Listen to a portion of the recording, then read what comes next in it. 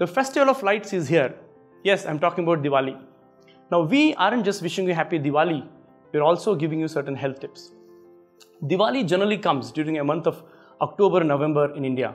That happens to be winter. During winters, there is less circulation of air in the atmosphere.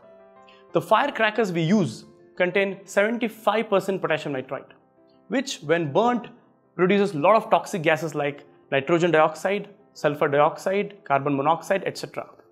Now these gases stay in the atmosphere for really long time, and they can cause potential damage to our airway, lungs and entire system.